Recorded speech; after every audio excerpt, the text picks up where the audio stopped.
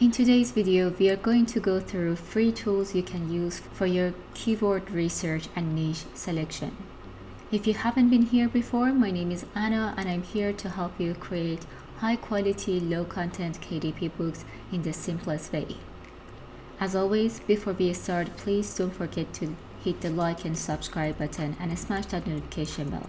Thank you. In today's video, we are going to go through free tools that I personally use to find my next niche and select my keywords. If you follow my channel, you probably already watched my previous video about the top 7 free tools for designing your interior. If not, I will leave the link at the end of this video. So every time I want to start a new niche, I ask 4 questions. If I can answer all of them positively, that means that niche is worth my time and money. So the first thing I want to know is if the customers are already searching for that book. So to answer that question, I simply go to Amazon.com and search the phrase I'm looking for. For example, let's search for ... book. If, as you're typing, Amazon auto-suggests the niche you're looking for, then you know people have actually searched for these exact keywords. And since a big proportion of the search come from Google search, I have this tool called Keyword Surfer, which will give me the estimated monthly Google search volume for my keyword. This is an extension which you can install on your Chrome or Edge browser. And let me show you how it works. So once you install the extension, go to Google and search your keyword, and after a couple of seconds, on your search bar, you can see it gives us the estimated monthly Google search volume. So make sure your niche has at least 1,000 search per month. On top right hand, you also see a table, which you can change the location to the marketplace you're selling on. And you can also see all the related keywords searched on Google. But I usually use another tool for my keyword selection, which I will show you in a few minutes.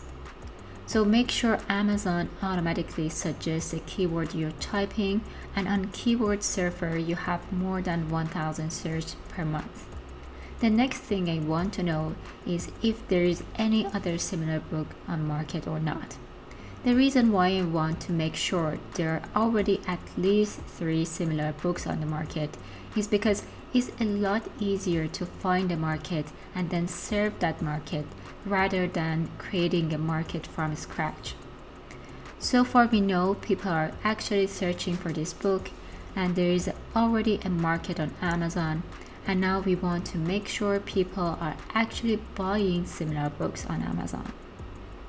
In a nutshell, we want to make sure there is a reasonable demand for this kind of book.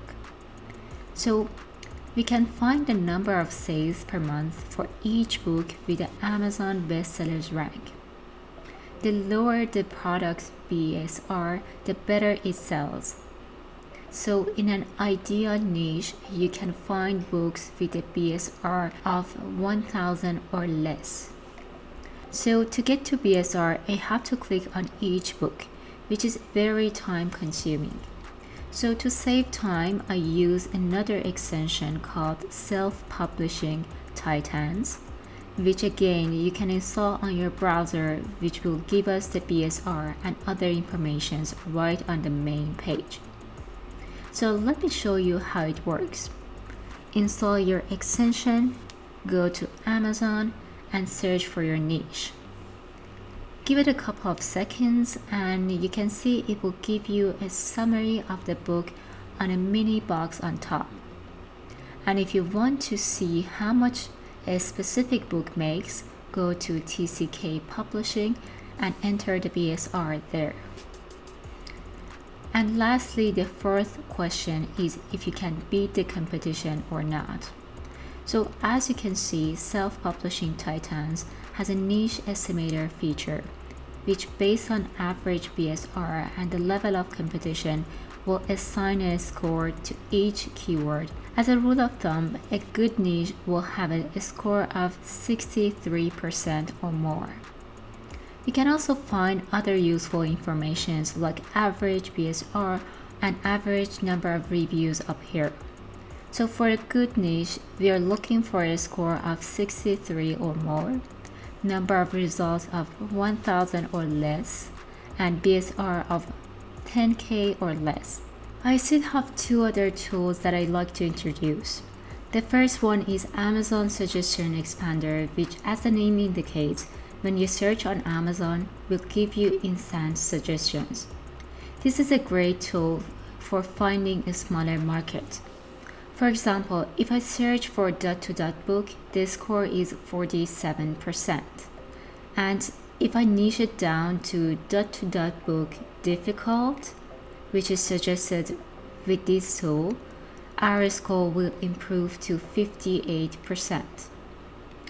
You can even niche this down even more to maybe book difficult for adults and improve your score. So you want to go through these 4 questions for each of your niche ideas until you find one or a few that you want to pursue even further. You can save the rest of the list for your next round of book creation. But if you have 1 or 3 ideas that seems promising, it's time to move forward. So going forward, I'm gonna show you how I would also find and choose my keywords. So technically, you will use these keywords at the very last step when you're publishing your book on KDP platform. But it's important to find and choose your keyword before actually creating the book. So when I want to create a new book, first I have an idea.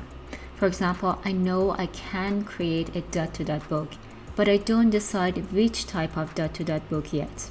So after my niche research, if I decided this will actually worth my time, I do a keyword research, and based on which keyword repeats more, I decide on type of my book.